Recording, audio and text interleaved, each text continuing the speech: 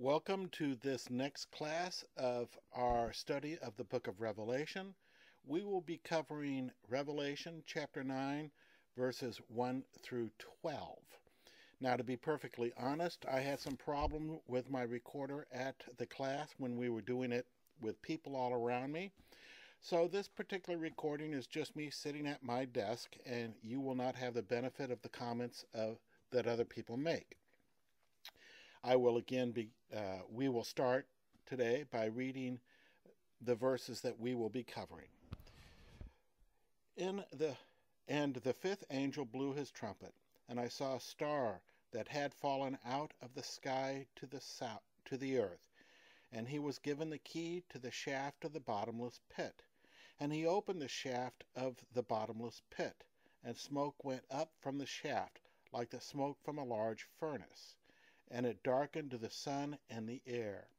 And out of the smoke came locusts on the earth, and they were given power like the power of earthly scorpions. And they were told not to harm the grass on the earth or any green plant or tree.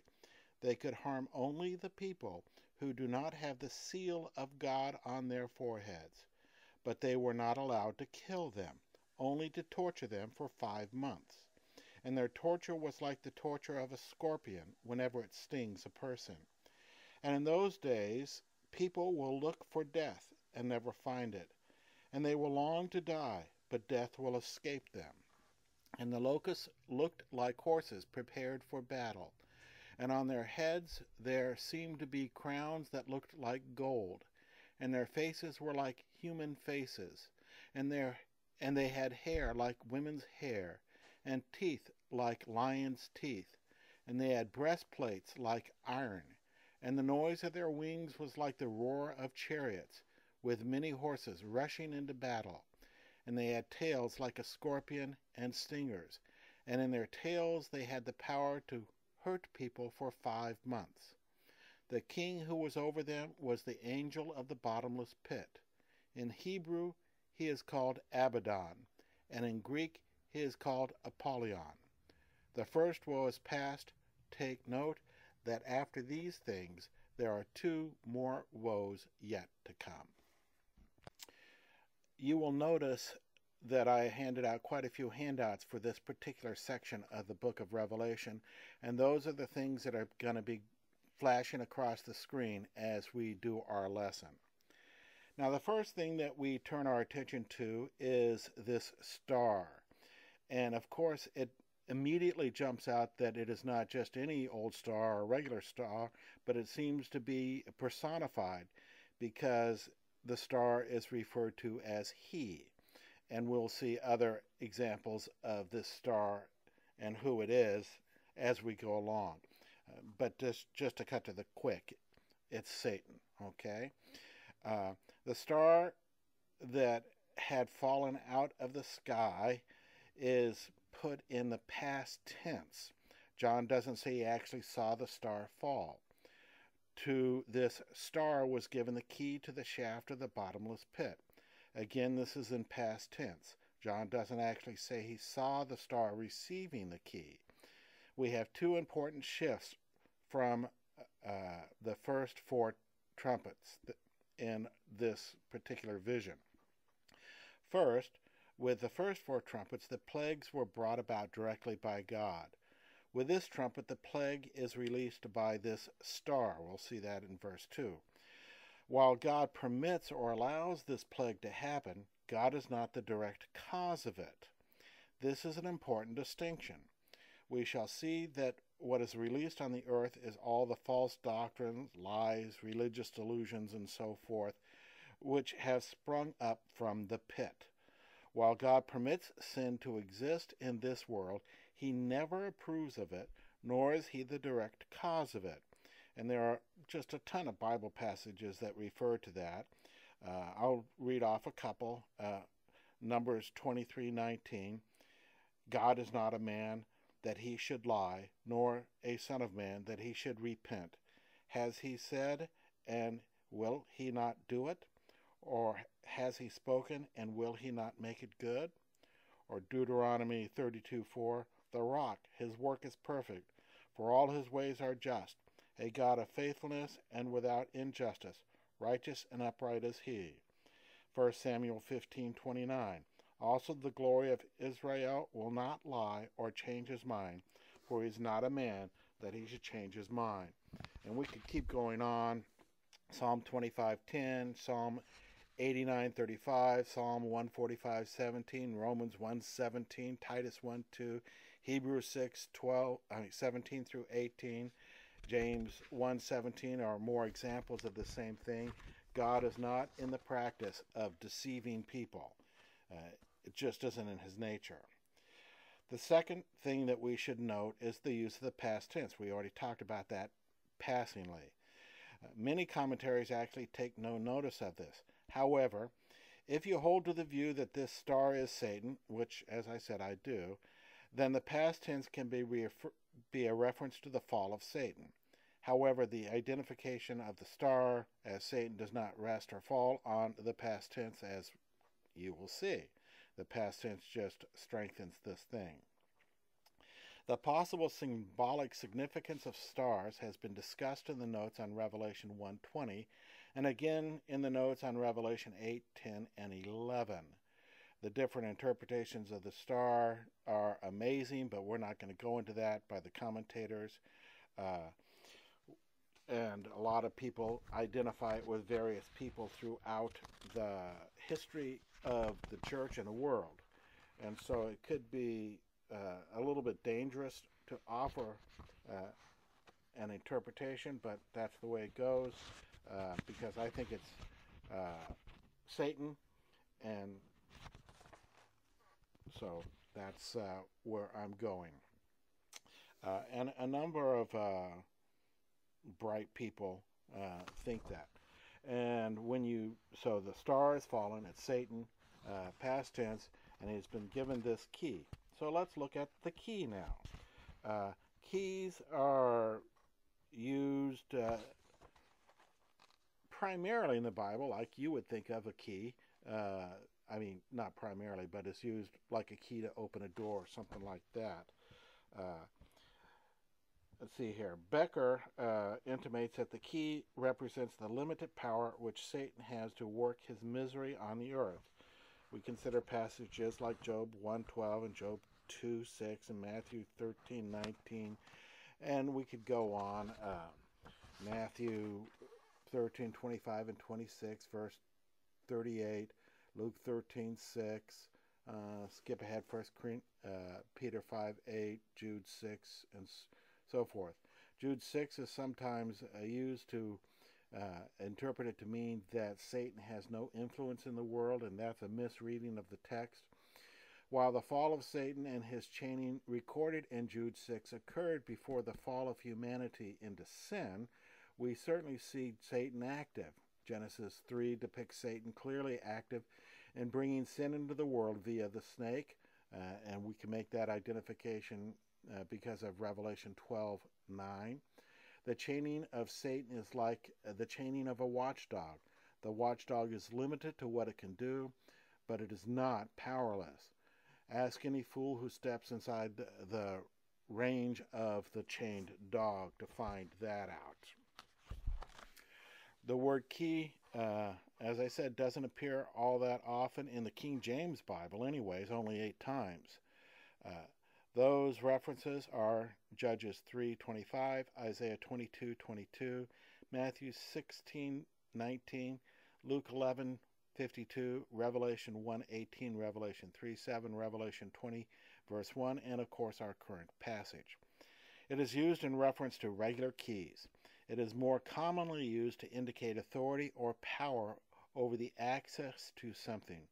For example, in Luke 11, Jesus uses the word key to indicate that the experts in the law have restricted access to knowledge. Key is used in this most common way in our text. Satan uses this limited power to unleash his plagues upon humanity.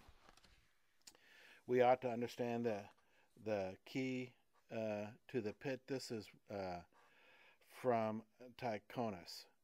Key to the pit to be false teachings that find those within it in such a way that they are not able to look upon the light of the truth. This is what false doctrine does. The bottomless pit. It's difficult to imagine how any understanding of the bottomless pit or abyss could be offered other than hell, yet there are any number of them, and I'm not really going to go into them because it's a waste of time. The bottomless pit gives us another image of hell. In this picture of hell, a person would be eternally falling. There is no place to alight, only a continual falling. The pit is full of thick smoke, that would be in verse 2, which makes seeing where you are falling impossible. You are left utterly disoriented. Many people say where there's smoke, there's fire, and of course we have that reference to furnace, so perhaps there's flame there as well. But at any rate, it is a completely disoriented situation. There are many images for hell in the Bible. This happens to be a pretty frightening one. The pictures of fire are used often, and they certainly frighten people. The worst description of hell is probably the one that sounds the least frightening, and that is to be simply cut off from God. But if we remember that God is the source of everything that is good, and then you start running down a checklist of all the good things that God provides, sunshine, health, family, laughter, joy, all these things are good, and they are absent in hell. Friends, no friends. Friends is a gift from God. On and on and on. And all of a sudden you begin to realize that the real horror of hell is the utter separation from God.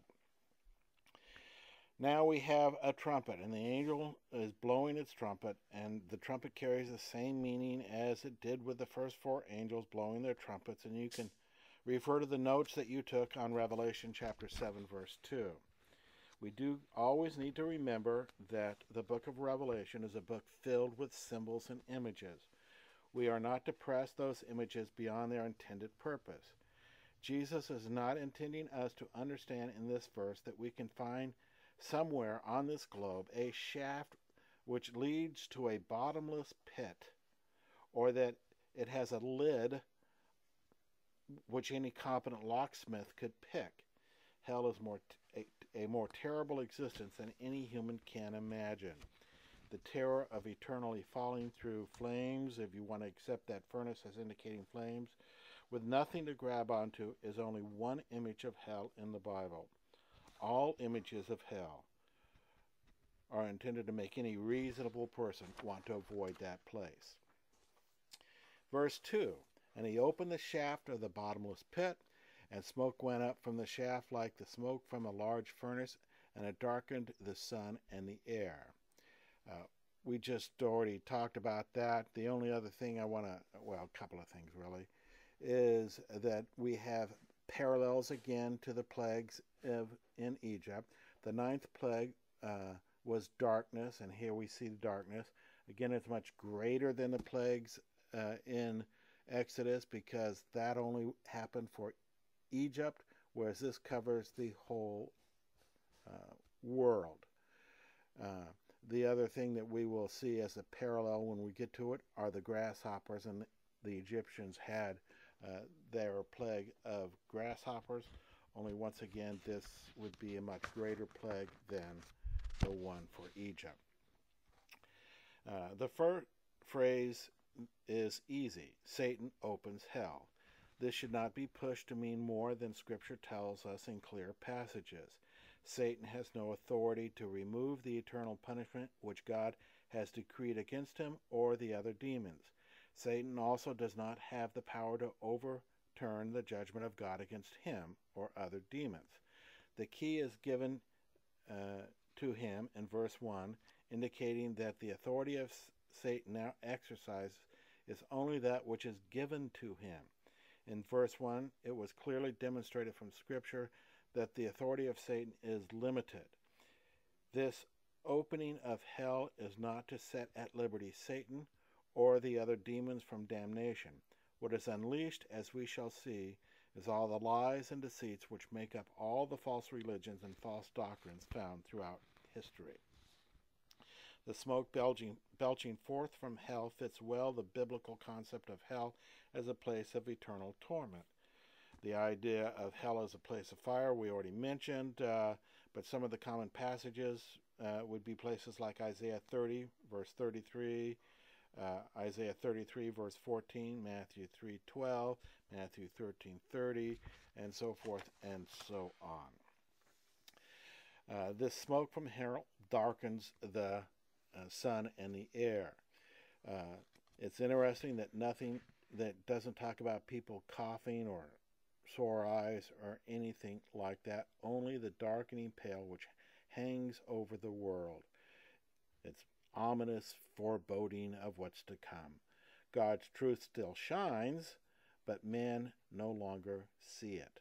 Their minds are blinded. There is a veil on their hearts. You can look at Romans 1:21, Ephesians 4:18, Hebrews 6:4 through 6, and so forth. It is a fearful thing for man not to be able to see what he needs to see, most of all, the Son of Righteousness. And we think of passages like Malachi 4:2 and Joel 2, verse 2 and verse 10. A fair question to ask at this point is, why should the sun in this plague make us think of God, His Word, His truth, and so forth, when it didn't in 8:12? There we thought of the natural sun. There are several answers. The context of the fourth trumpet make us think of the natural sun. It was related to the moon and the stars. It was in the first grouping of four trumpets. The number 4 regularly relates to the created order.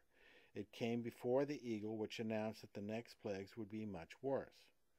Our current sun, in the verse we're looking at now, comes after the eagle, and so we expect a greater plague than the one which came with the fourth trumpet. As we read the rest of the verses associated with the fifth trumpet, we encounter creatures from hell which are intent on the spiritual destruction of humanity. Simply darkening a physical sun would send no one to hell. Also, the use of the word light to depict God and His Word is a common use of the word light in Scripture. Psalm 27:1, Psalm 43:3, Psalm 119, verse 105 and 130, Micah 7:8, Luke 1:79, John 8:12, 1 Peter 2:9, 1 John 1:5, and on and on. In fact, even the word sun is used, S-U-N, is used to name God in Psalm 84:11 and Malachi 4:2. So the use of the word sun to represent God and His truth is in harmony with how Scripture speaks. To use it in such a way in our current passage fits the context far better than to think of the natural sun.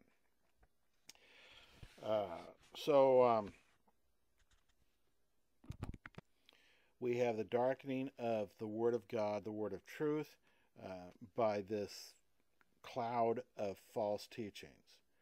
Verse 3 and 4, and out of the smoke came locusts on the earth, and they were given power like the power of earthly scorpions.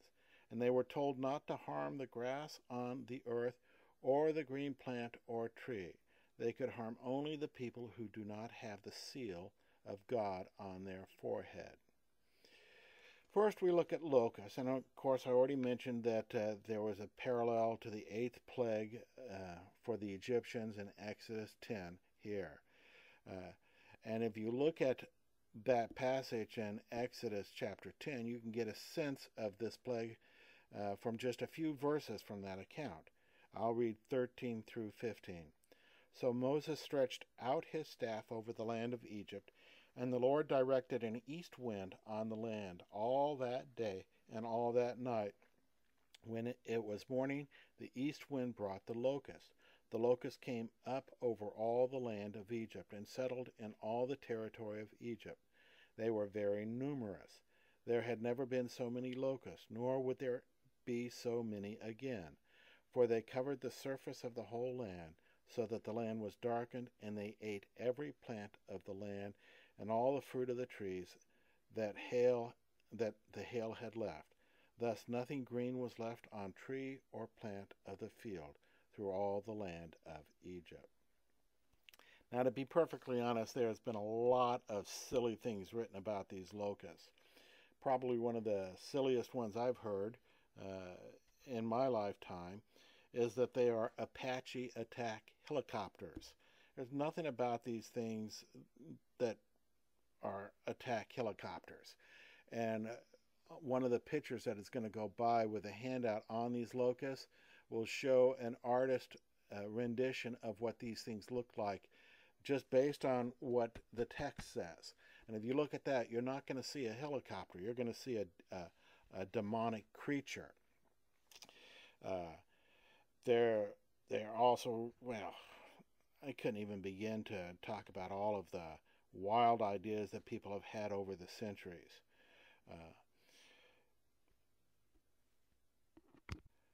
One of the reasons that you get these sorts of wild ideas, I guess, is that people don't know too much about locusts. At least it's not in America, not today.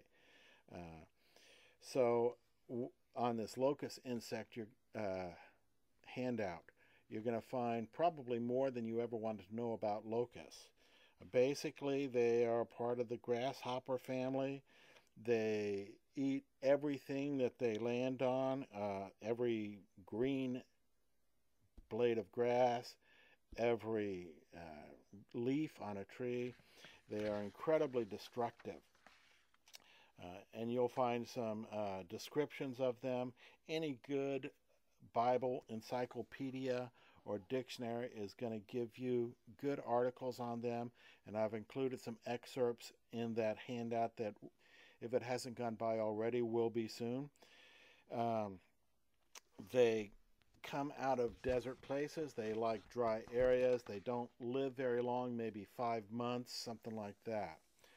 The word locust is found, or plural or singular, found 28 times in the King James Bible, and the word grasshopper, or the plural, 10 times. 7 of the references are in Exodus 10, and they refer to the plague upon Egypt. 2 more, Psalm 78:46 and Psalm 105, verse 34, also refer to the Egyptian plague.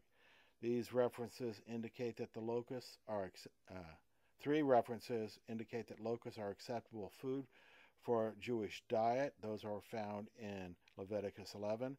And 2 indicate that John the Baptist ate locusts. That's Matthew 3:4 and Mark 1:6.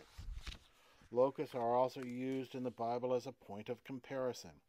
Israelite spies felt that they were as small as grasshoppers compared to the inhabitants of Canaan. That's in Numbers 13. God uses a similar comparison in Isaiah 40:22 to indicate that he is all-powerful. The psalmist also, in Psalm 109, verse 23, uses a comparison to locusts to indicate his weakness. A comparison in Job 39:20 is intended to indicate that God is all-knowing. A comparison to Ecclesiastes in Ecclesiastes 12:5, based on the short lifespan of the locust, encourages us to remember God when we face death. Proverbs 30:27 tells us that we can learn cooperation from the locust. I'm not sure how helpful any of those things are.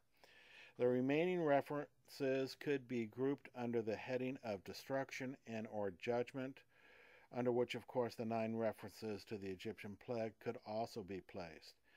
There are 2 references in Revelation 9, which we're looking at, of course. In 1 Kings 8:37 and 2 Chronicles 6:28, Solomon asks in his prayer dedicating the new temple, if the people are punished by a locust plague, God would hear their prayers from the temple and relent. In 2 Chronicles 7:13, God responds to Solomon's prayer by saying he would hear and respond to the prayer of repentant Israel. Again, now moving on, Judges 6:5 and Judges 7:12 indicate that the Midian's army was as numerous as a plague of locusts, so, a lot. The Midian raids were allowed by God because Israel had fallen into sin. Jeremiah also predicted that armies as numerous as a plague of locusts would punish Egypt. That's in chapter 49, verse 23. Isaiah tells us how God judges Assyria with armies which destroy things like a plague of grasshopper. Isaiah 33:4. And we could go on with these sorts of references. To all of these passages, we now add the short book of Joel. Chapter 1 depicts the horrible results of a plague of locusts, which swept through Judah as a judgment from God. Chapter 2 starts out by using this locust plague as a background for the coming day of the Lord. Chapter 2 closes out with some wonderful gospel, and chapter 3 is full of gospel.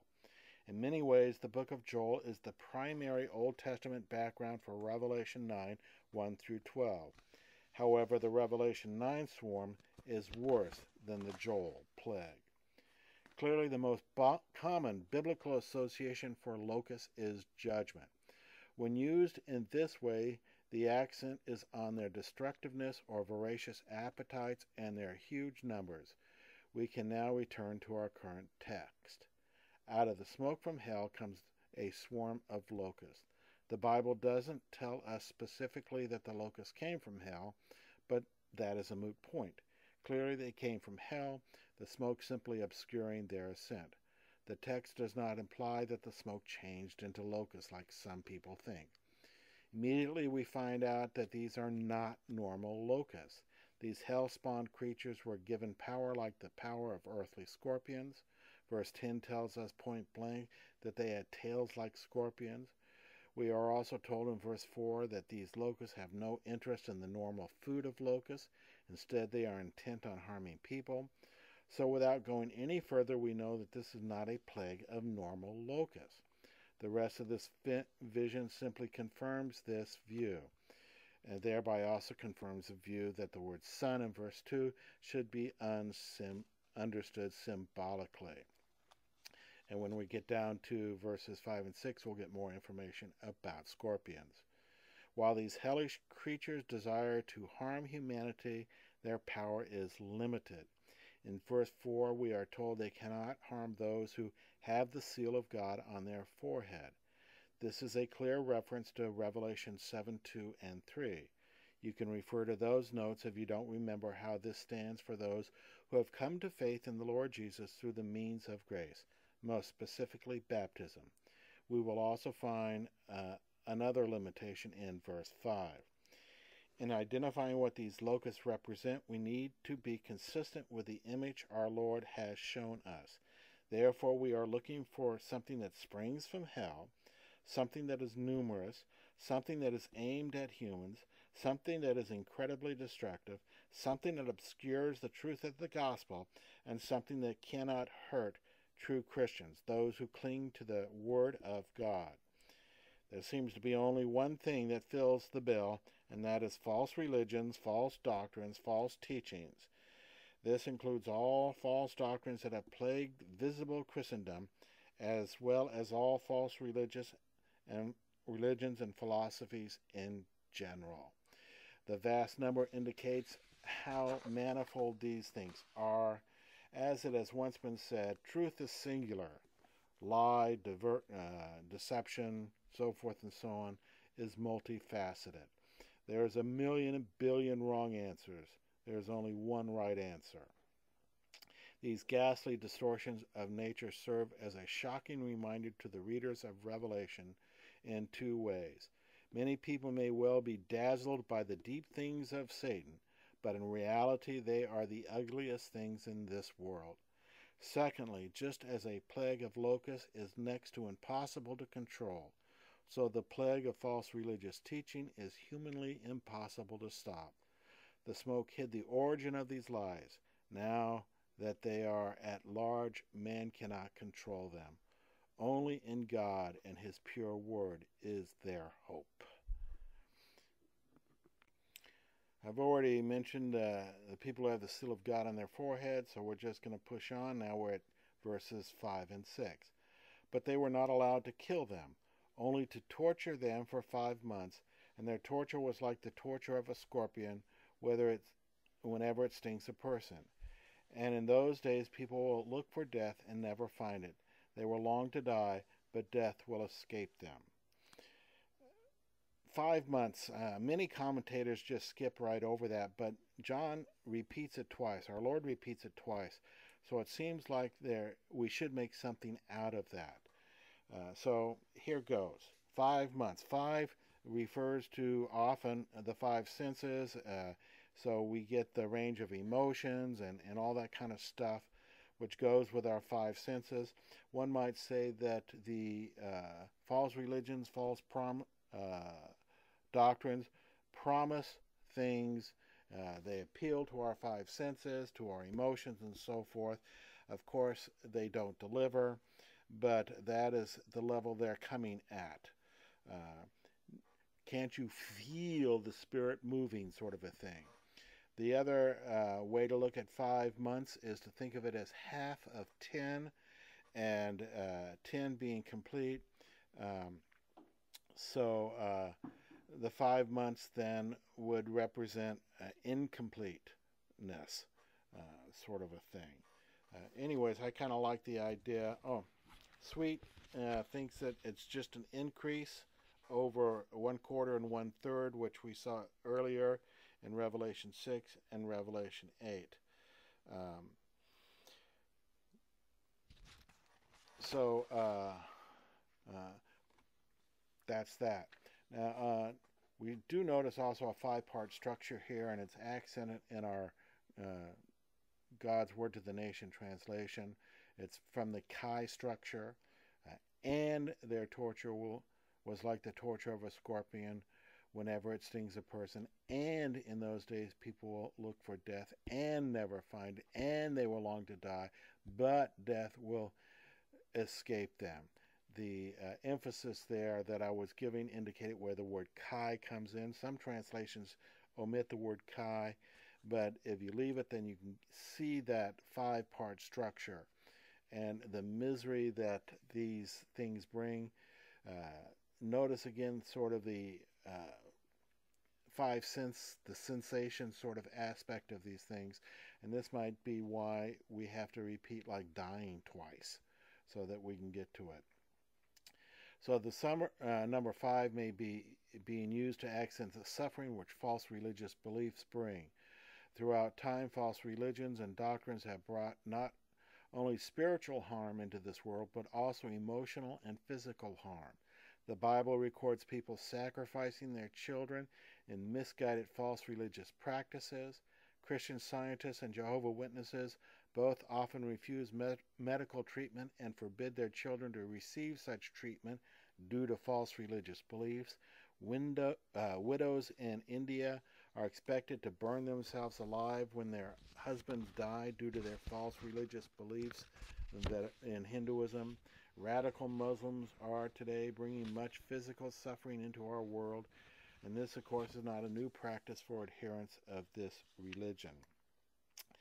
So there's that. And the duration factor, here I'm going to, Cassioni says, most of the five-part set speaks about suffering, endurance, and crying. The duration of suffering is an important factor. 10 is the number of completion, half of 10, that suffering is not yet complete and will continue for a while. You can look at Revelation 17:10. The saints in the fifth seal are comforted in heaven and told to wait a little while longer until the rest of the martyrs join them. That would be Revelation 6:11. The suffering that symbolically continues for 5 months is a numerical representation that this arithmologic form. Revelation may speak about suffering in 5 phrases or use the number 5 to express the same concept.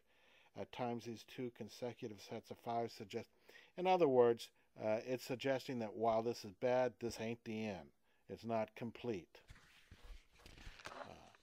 So that kind of takes care of the number 5. Now we're going to move on to not allowed to kill them. With the reasoning for the time frame of 5 months now determined, that is, it's appealing to the senses. It's going to bring a lot of suffering, but it's not the end. Um, we turn our attention to the new limitation which these grotesque grasshoppers have. We are told they were not allowed to kill them.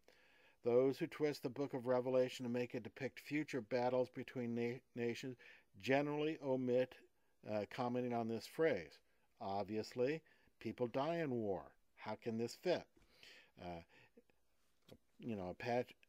attack Apache helicopters kill people. So how is it that they're not able to kill anybody? There are two simple reasons for this limitation on these dealers of deception. First is that the human soul is immortal. By this statement, all I mean is that human souls continue to exist forever, either in hell or heaven. And lots of passages about that. Daniel 12:2, Matthew 25:46, Matthew 12:26 and 27, so forth. Second is that death, whether we think of physical death or eternal death, that is damnation, is in the hands of God. This power is never given to Satan. As we consider the torment which these locusts bring, a torment which makes the unbelieving people of the world desire death over the torment, many people have made some interesting points. This is by Cassioni.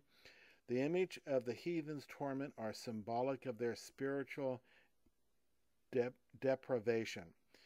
It would be a mistake to view these plagues as physical events.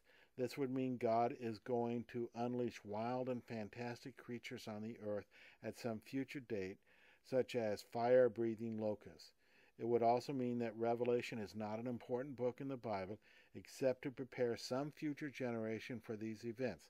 Why in the world would they keep a book if it didn't have meaning for them? And so forth and so on. Now we go on to the word scorpion, which is all that is left in these two verses that we need to come up with some sort of understanding about. Scorpions are venomous insects which live in hot climates, which I'm sure you know. They're 1 to 5 inches long. They have their stinger in their tail, which injects the poison into whatever they're stinging. The sting is usually strong enough to kill their target. They're carnivorous. The sting is really almost never deadly to people unless you've got some sort of really bad allergic response to it, in which case don't get stung by a scorpion, obviously.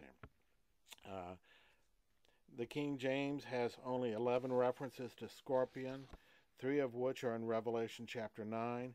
4 of the references to scorpions are in the story about the stupid threat that Rehoboam made when he took over the throne of his father Solomon. If you want to see a stupid threat, look at 1 Kings 12:11 and 14, 2 Chronicles 10:11 and 14. Once Jesus, in order to drive home a point that we can expect good things from God, used a scorpion in an illustration. That's in Luke 11:12. Moses in Deuteronomy 8 urges the Israelites to remain faithful to God. Moses points out that it was God who took care of the Israelites while they traveled through the wilderness. And that care included safety from scorpions in the desert, and that you can find in Deuteronomy 8:15.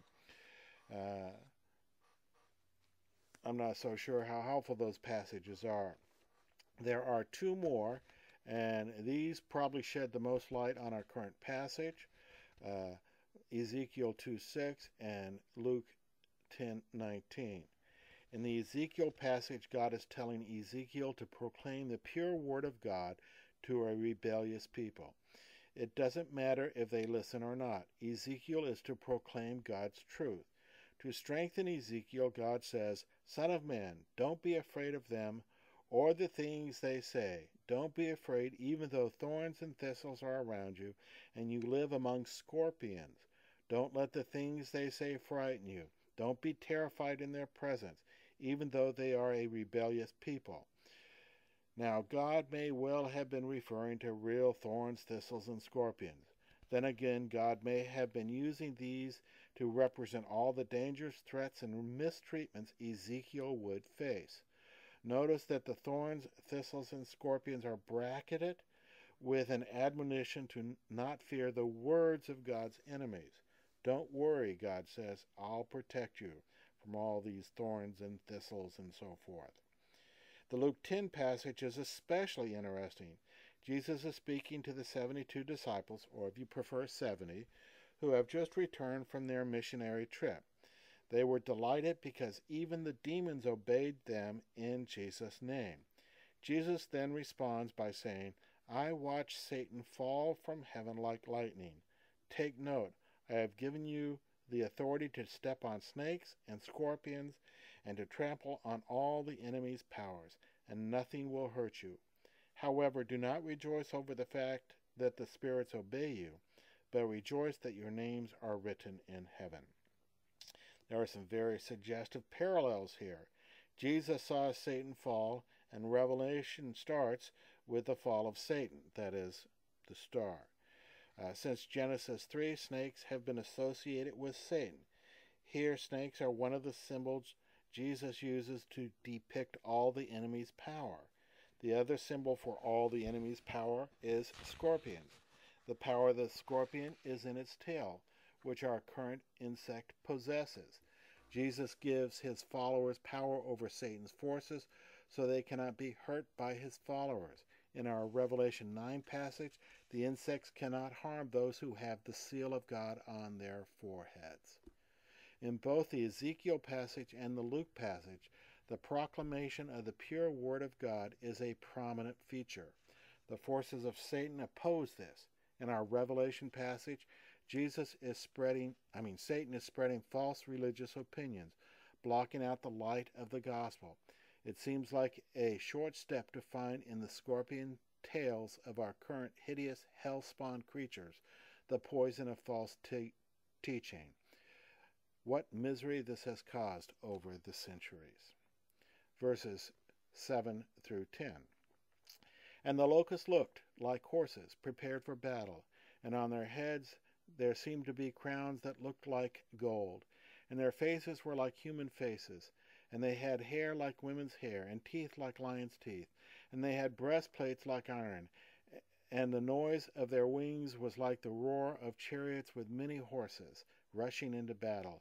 And they had tails like scorpion, and stingers, and in their tails they had the power to hurt people for 5 months. There we get that 5 months repeated again. There is a tremendous diversity of opinions on these particular images, and so I'm going to rush in just like everybody else did. However, one thing we should always remember is that as we look at these creatures, we have to keep the main point in focus. They represent false religious beliefs.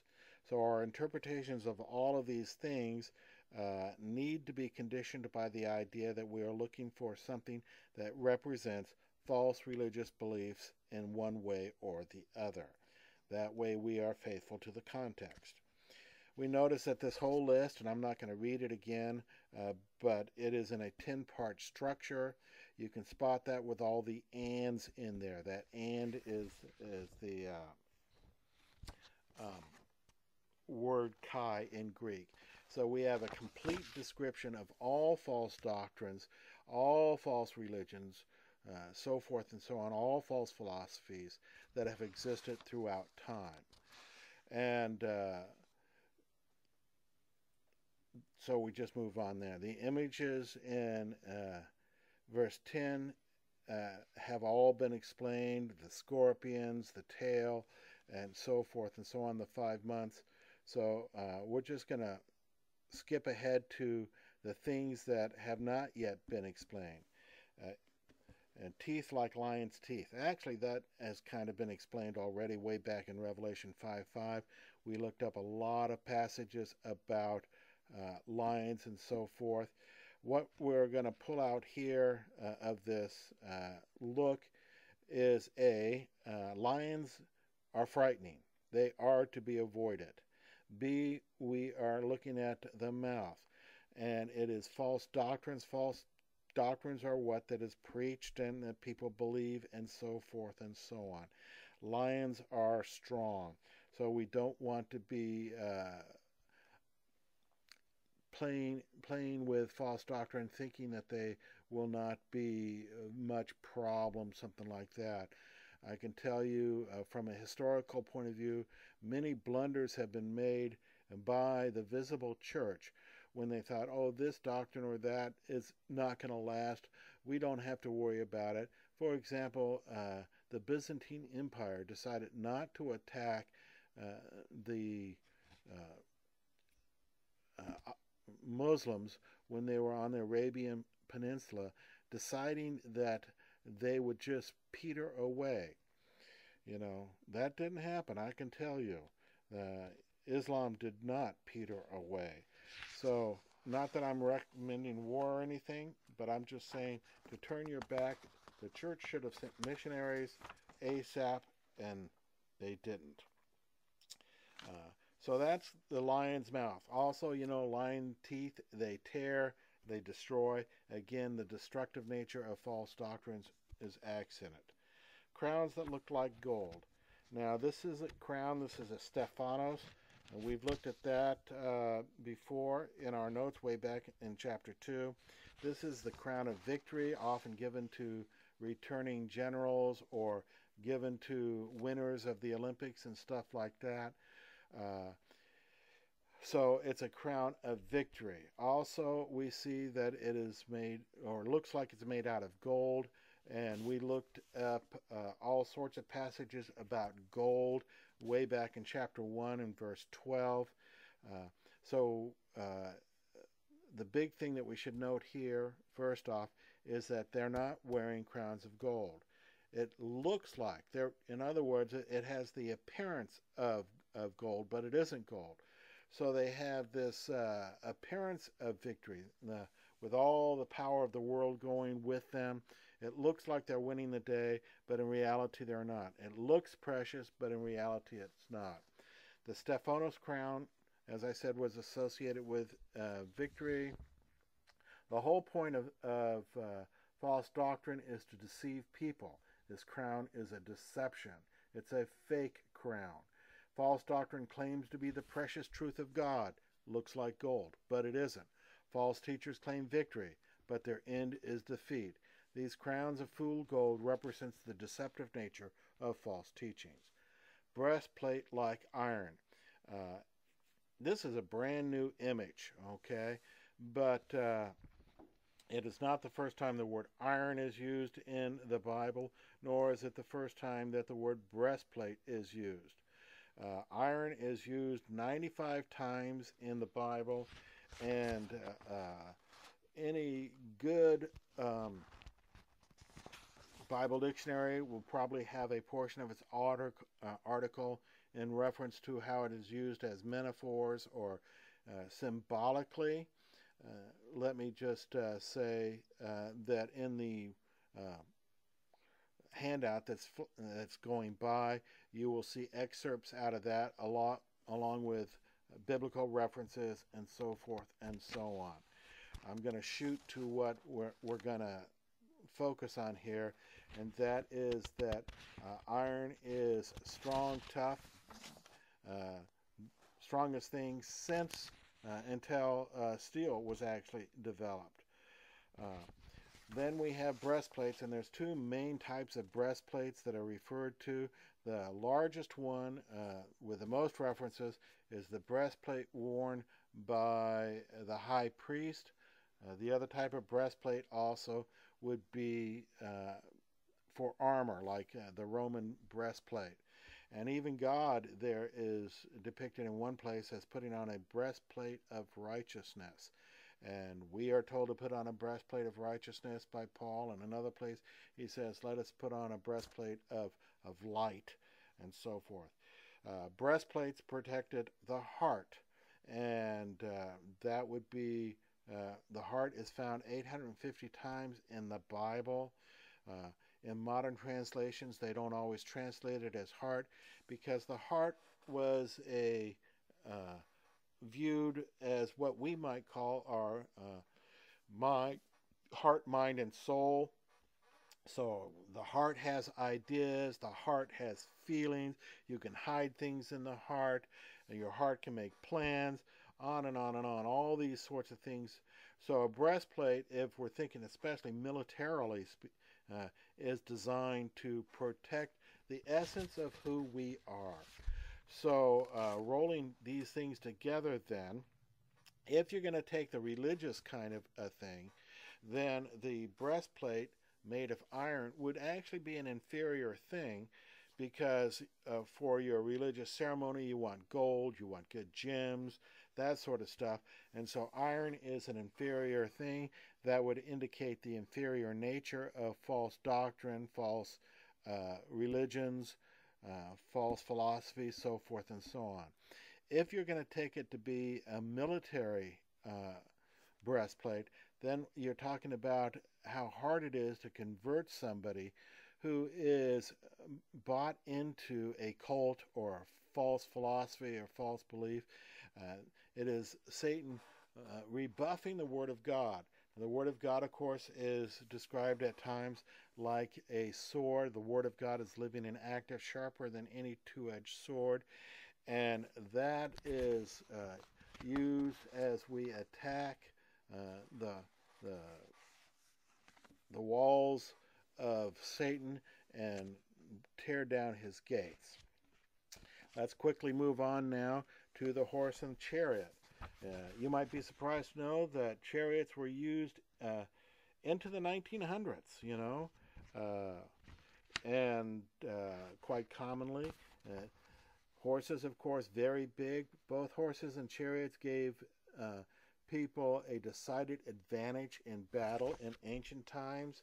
The Hittites, by the way, were the ones who perfected the two-wheeled chariots by changing where the axle was from the Egyptian chariots. The Egyptians had them. Hittites' chariots were better. At any rate, the chariots was limited in its advantage if you got into muddy terrain or into hilly terrain. But in an open field, boy, chariots could just mow down the opposition. It gave you a stable platform to fire your arrows from. You often carried another person who would bear a shield, which would give the riders an extra protection. You would have 2 to 4 people on the chariot. Chariots had 2 to 4 wheels. You can find all of this stuff out in the handout which I have given you. The idea that some people have that these grasshoppers were somehow normal looking is certainly put out of place by this sort of thing. What we see here is that false doctrines go on the attack. They don't just simply want to be tolerated, they want to win the day.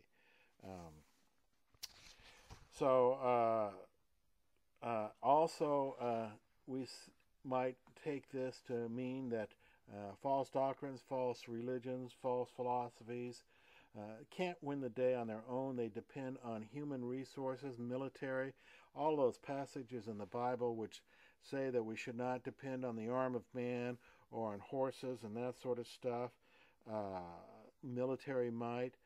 But that's what false religions do. How often do they want to be enshrined by the governments? And yet Christianity wins the day simply by the word. Remember, especially when Jesus gave John this vision, Christianity was not the state religion of anywhere, yet it was growing and growing well simply by the power of the Word of God. It is the Word of God through which the Holy Spirit works, calling us to faith and keeping us in the true faith. The one final Bible verse adds an interesting light on our text. It is Jeremiah 8:5 and 6. In this passage from Jeremiah, those who have fallen from belief in the true faith and gone after false religious beliefs are likened to horses charging into battle. So again, we see this sort of crazed hatred of those who have the seal of God on their forehead in the ranks of those who have embraced false thoughts, false religions. Um, Also, of course, they can't. False religions can't rely on God for protection or their spread, and so they must rely on worldly and demonic agents. Um, but we need to remember always that the horses and chariots of old never really decided victory, just like the jets and tanks don't really decide victory. It is in the hand of God. The next thing we need to look at is hair like a woman's hair. And there's a lot of wild ideas, but I'm going to have to cut to the chase because I don't want this to run over time. When we look at this, it's women's hair. Women's hair is their glory. Women's hair is considered beautiful, and they, could take great pride in their hair, so forth and so on. Um, uh, So what we may see here trying to get communicated is that the false doctrines look beautiful to people. They are attractive. They make sense. They resonate with our old men, our fallen nature. And so that would be where I would go there. Consequently, that picture, which has probably gone by now, that shows the hair kind of wild and flaying out. I would have made that long, beautiful, beautiful locks, just because false doctrine, it doesn't reveal itself by showing how ugly it is, how deadly it is. It seduces people. It entices them by its apparent beauty. Human faces, King James, New King James, and New American Standard Version all say the faces of man. The word used here is anthropos. Yes, you can use the word man, but it's being used in the sense of humanity. It's the generic term, like mankind. So their translations are right, but in our day and age, where everybody gets all hot and bothered by the use of the word man in this generic sense, I think the human faces just gets the idea across better. So it is not a gender-specific word, and we can imagine that some of these creatures had a female face, some of them had a male face, just old face, young face. It's just the face of humanity, which would accent all of these different people that spread the false religions, and it comes from all over the place. The word face appears 450 times in the Bible, and I think I did a handout on that, and that it should be flashing by. Let me check really quick. Yes, I did. So you can look up all those passages that are on that handout. What we're going to do then is just kind of jump to the end. So, and I'm just going to put this together, face of humanity and so forth. And we must remember that mankind fell in Genesis 3. We are now ready to put everything together. The information relating to the human faces these creatures have. Once again, we start with remembering that these things represent false religious views or systems. One of the primary meanings attached to the word face was that a face reflects who a person is, or, in this case, what the creatures are. We therefore have the source of, or propagators of, false religious ideas, sinful humanity. When we are dealing with false doctrines, false religions, and the like, we are certainly dealing with the evil imagination of man. This, of course, doesn't deny that Satan, as the father of lies, is the source and font of all false religion. However, sinful humanity is his willing and eager associate in this demonic activity. You might say we are Satan's prophets, his mouthpieces. From a human point of view, false beliefs spring from people. Here is the meaning of the human faces of these false beliefs. To wrap up our discussion of these 4 verses, then, we find in the various parts the description of these locuses of deception, wicked and frightening, the wicked and frightening nature of false religious belief systems. Reread it, and you can actually see what false doctrine is from a divine point of view. It is a horror and a plague. Just going to jump ahead. The king, the angel of the bottomless pit, that's Satan, the star king, you might say. He is called Abaddon and Apollyon. Both of those names basically mean destroyer, and that is exactly what Satan has been ever since Genesis 3. The fact that there is a king here indicates that, once again, that these are not normal locusts, as there is no king in locusts. Says normally there's no queen like a queen bee or a top dog. The references that some commentators make about the Roman god of Apollo are lame, and I'm not going to go into that. Verse 12, the first woe is past. Take note that after these things there are two more woes yet to come. What we have here is John telling us this vision is over. The next vision is coming. It's another terrible one. And I might point out this is not a time reference in the sense of, oh, this covers the first 5 centuries since Jesus. Now we're going to cover the next 5 centuries.